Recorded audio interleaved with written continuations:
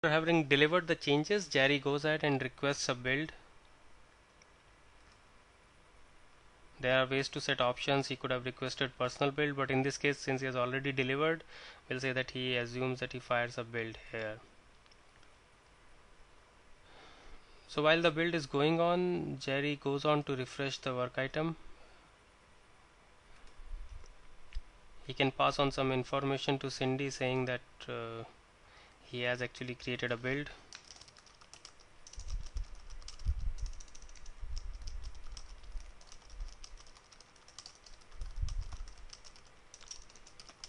Please test the client against the new server and let me know.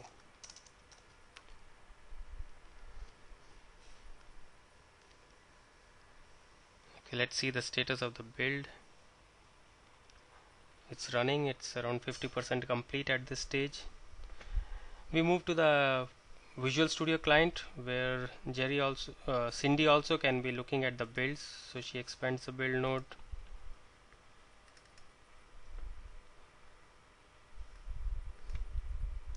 Also notices that the build is running. The information about the build could have been obtained in various ways. For example, she could have been looking at the dashboard to see how the builds are going in, which in fact the build master must be doing it. If you remember, we had the dashboard and the builds definition should be coming in here, how the builds are going and all.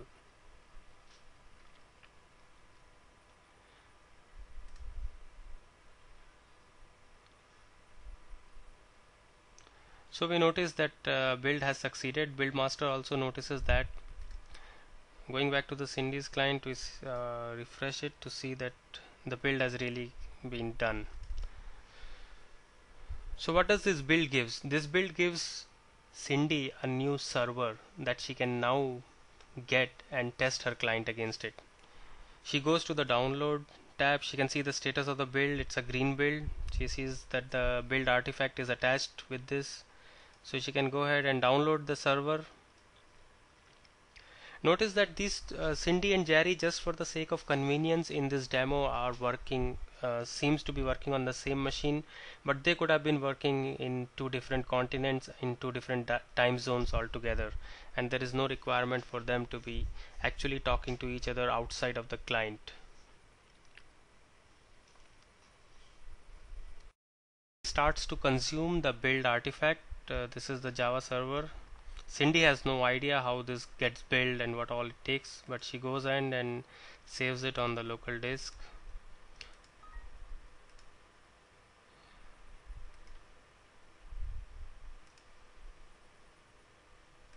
Overwrites the previous server.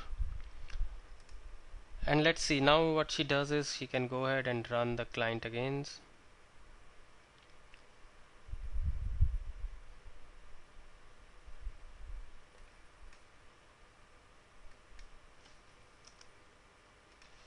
So let us see what happens this time. Okay, so this time the response is proper, so Jerry has indeed fixed the problem. Let's just go ahead and thank Jerry for that.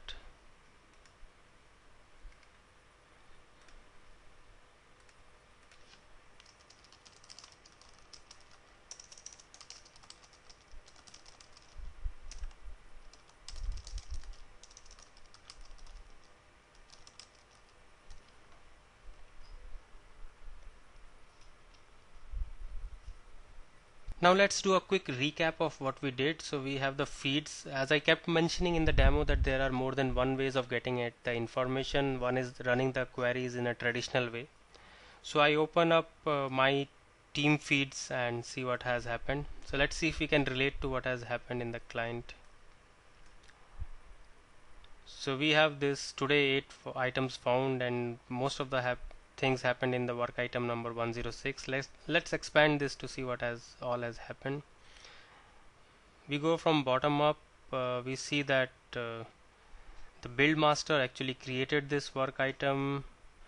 Cindy changed it to in progress, and then after some time Cindy made it back to new because she stopped working, assigning it to Java. Cindy assigned it to Java and added a comment. Jerry asked for a approval in the work item and he started working on this. At certain point in the time, the build master actually went ahead and approved the work item.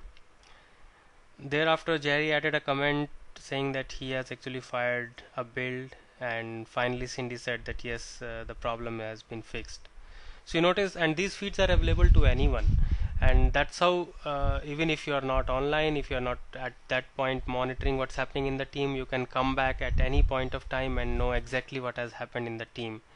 You can also filter out teams based on what all is of interest to you. You don't have to look at all feeds and all. Similarly, you could if you are a build master, or if you're interested only in builds and all, you can look at only the build events to see what all build events. So today only the build event that happened was that build was successfully fired, and that was done around 10 minutes ago.